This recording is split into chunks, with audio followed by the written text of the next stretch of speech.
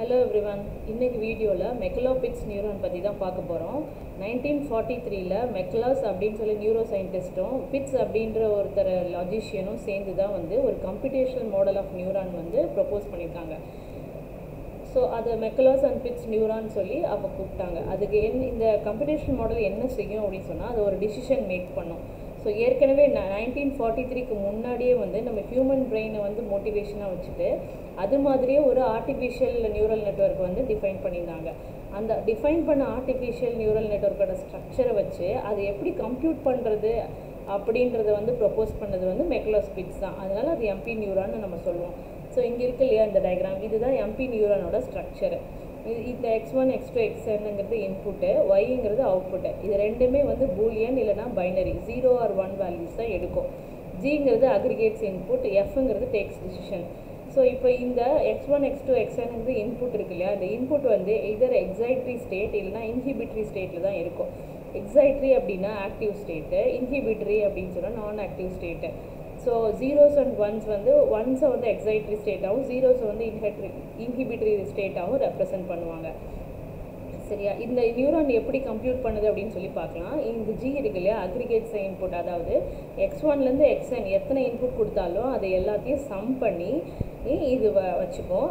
இந்த எஃப் வந்து இந்த ஜி கிட்டேருந்து வாங்கி அது வந்து டிசிஷன் எடுத்து அதுக்கப்புறம் அவுட்புட் ஒய்க்கு வந்து கொடுப்போம். ஸோ இந்த எஃப் வந்து ஒரு ஃபங்க்ஷனு, அந்த ஃபங்க்ஷன் வச்சு தான் நம்ம டிசிஷன் எடுப்போம்.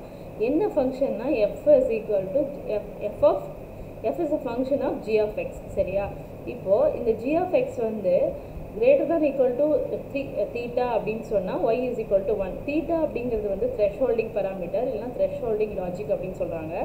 ஸோ இப்போ இந்த அக்ரிகேட் பண்ண சம் பண்ணுச்சு இல்லையா அந்த ஜி, இந்த ஜி வந்து தீட்டாவோட கிரேட்டராக இருந்ததுன்னா இந்த ஃபங்க்ஷன் எஃப் வந்து Y is equal to 1ன்னு output கொடுக்கும். இந்த சம் பண்ண ஜி வந்து லெஸ் தேன் தீட்டாவாக இருந்துச்சுன்னா ஒய் இந்த ஃபங்க்ஷன் வந்து Y is equal to 0ன்னு output கொடுக்கும். சரி, இப்போ இந்த தீட்டாவை எப்படி டிஃபைன் பண்ணுறது அப்படின்னு சொல்லி பார்க்கலாம். How to define the threshold. Okay, for example இங்கே அதே நியூரான் தான் கொடுத்துருக்கேன். 3 இன்புட் இங்கே இருக்குது, ஒரே ஒரு அவுட்புட் இருக்குது. இந்த ஜி ஃபார் எக்ஸாம்பிள் இந்த ஃபங்க்ஷனை பொறுத்து தான் வந்து இந்த தீட்டா வேல்யூ வந்து நம்ம டிஃபைன் பண்ணுவோம். ஸோ இந்த ஃபங்க்ஷன் வந்து ஃபார் எக்ஸாம்பிளுக்கு நம்ம சிம்பிளான ஒரு ஆண்ட் ஃபங்க்ஷன் எடுத்துக்கிட்டோம் அப்படின்னு சொன்னால் இங்கே இருக்கு பாருங்கள், ஆண்ட் ஃபங்க்ஷன் எப்படி ஒர்க் ஆகும், ஆண்ட் டேபிள் பொறுத்து. ஸோ ஆண்ட் டேபிளில் 2 1 இருந்ததுன்னா ஒரு 1 இருக்கும். ஸோ அதே மாதிரி தான் எத்தனை இன்புட்னாலும், அதாவது ஆண்ட் டேபிளோட வேலை என்னென்னா எல்லாமே 1 இருந்தால் மட்டும்தான் 1 இருக்கும். ஸோ அப்போ x1 x2 x3 மூணுமே 1 இருந்ததுன்னா y வந்து நமக்கு 1ன்னு கிடைக்கும். So F of G of 1 + 1 + 1 is equal to F of G of 3. So அப்போ தீட்டா வேல்யூ என்ன 3. அதாவது என்ன சொல்ல வராங்கன்னா ஏதாவது 1 0 இருந்துட்டா கூட ஒய்க்கு வேல்யூ வந்து அவுட்புட் கிடைக்காது. ஸோ அப்போ இனிஷியல் எக்ஸைட்ரி ஸ்டேட் வந்து என்னவாக இருக்கும், தீட்டா இஸ் ஈக்குவல் டு 3. அதுதான் வந்து த்ரெஷ்ஹோல்ட். நல்ல கவனிங்க, இந்த ஃபங்க்ஷனை பொறுத்து தான் இந்த தீட்டா வேல்யூ இருக்குது. ஸோ இப்போ ஆண்ட் ஃபங்க்ஷன்னால இந்த தீட்டா வேல்யூ வந்து 3. இப்போ நம்ம இந்த எஃப் வந்து ஆர் ஃபங்க்ஷனை எடுத்துக்கிறோம்னு வச்சுக்கோங்களேன். ஆர் ஃபங்க்ஷனில் எப்போ எக்ஸைட்ரி ஸ்டேட் கிடைக்கும், ஏதாவது ஒரு இன்புட் 1 இருந்தாலே நமக்கு வந்து எக்ஸைட்ரி ஸ்டேட் கிடச்சிரும். அப்போனா 1 + 0 + 0 அந்த கண்டிஷன்லேயும் நமக்கு 1 கிடைக்கும். ஸோ அப்போனா வந்து தீட்டாவோட வேல்யூ என்னவாக இருக்கும், 1. சரி, அதே மாதிரி தான் நார்க்கு, அதே மாதிரி தான் நாட்டுக்கு. ஸோ வந்து இந்த எஃப்ங்கிற ஃபங்க்ஷனை பொறுத்து தான் இந்த தீட்டா அப்படிங்கிற த்ரெஷ்ஹோல்டு வேல்யூ வந்து டிஃபைன் பண்ணுறாங்க. அதுக்கப்புறம் இன்புட் அண்ட் அவுட்புட் ரெண்டுமே பூலியன் ஃபங்க்ஷன்னு சொல்லலாம், இல்லைனா பைனரின்னு சொல்லலாம். ஸோ அப்போ எம்பி நியூரான் வந்து பூலியன் ஃபங்க்ஷனில் ரெப்ரசன்ட் பண்ண முடியுமா அப்படின்னா ஆமாம், கண்டிப்பாக ரெப்ரசன்ட் பண்ண முடியும். அதுக்கப்புறம் இந்த பூலியன் ஃபங்க்ஷனில் ரெப்ரசன்ட் பண்ணுறதுனால என்ன நமக்கு அட்வான்டேஜ் அப்படின்னு பார்த்தீங்கன்னா அது வந்து லீனியர்லி செப்பரபிளாக இருக்குது. லீனியர்லி செப்பரபிள்னா என்ன அப்படின்னு கேட்டிங்கன்னா இந்த எம்பி நியூரான் வந்து splits the input into 2 halves. For example geometrical representation எடுத்துக்கோங்களேன். கீழே இங்கே பாருங்கள், இங்கே ஒரு நியூரான்ஸ் கொடுத்துருக்கேன். இந்த நியூரானில் 2 இன்புட் தான் இப்போ கொடுத்துருக்கேன். 2 இன்புட் வச்சுட்டு இந்த எஃப் வந்து சப்போஸ் ஆண்ட் ஃபங்க்ஷனை நம்ம கன்சிடர் பண்ணுறோம் அப்படின்னு சொன்னால் எத்தனை இன்புட் இருக்கும், 4 இன்புட்ஸ் இருக்கும். ஆண்ட் ஃபங்க்ஷனாக 0 0 0 1 1 0 1 1. சரியா, அதாவது x1 + x2 = 1 அப்படின்னு எடுத்துக்கிறீங்கன்னு வச்சுக்கோங்களேன். அது வந்து line equation. So x1 + x2 = 1ன்னா 0 + 1 = 1, 1 + 0 = 1 இல்லையா.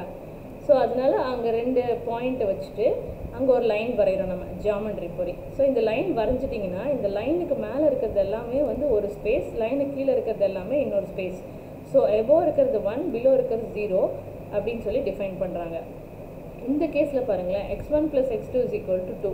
ஸோ எந்த கேஸில் x1 + x2 = 2ன்னு இருக்கும்? ரெண்டுமே ஒன்றா இருந்தால் மட்டும்தான் 2ன்னு இருக்கும். ஸோ 1 + 1 = 2 அப்படின்னா மட்டும்தான் அந்த கண்டிஷன் 2ஆக இருக்கும். அப்போ பாயிண்ட் எங்கே இருக்கும்? 1,1ல் தான் பாயிண்ட் இருக்கும் இல்லையா? அதோ இந்த 1,1ல். ஸோ அப்போ அங்கே ஒரு லைன் வந்து நம்ம வரைஞ்சிருவோம். இந்த லைனுக்கு கீழே இருக்கிறது எல்லாமே ஒரு ஸ்பேஸ், இந்த லைனுக்கு மேலே இருக்கிறது எல்லாமே ஒரு ஸ்பேஸ். ஜென்ரலாக லைனுக்கு மேலே இருக்கிறதெல்லாம் 1, இந்த லைனுக்கு கீழே இருக்கிறதெல்லாம் வந்து 0 அப்படின்னு சொல்லி டிஃபைன் பண்ணுவோம். ஸோ இதை பொறுத்த வரைக்கும் இந்த லீனியர் லைன், இந்த லீனியர்னு சொல்கிறதே வந்து லைன் தான். இந்த line is separating the என்விரான் space into 2 halves, சரியா? ஸோ அதனால தான் இந்த பூலியன் ஃபங்க்ஷன் வந்து பைனரி ரெப்ரசன்டேஷன் வந்து ஒரு அட்வான்டேஜாக இருக்குது MP நியூரானுக்கு. So MP neuron splits the input into 2 halves by using the Boolean function.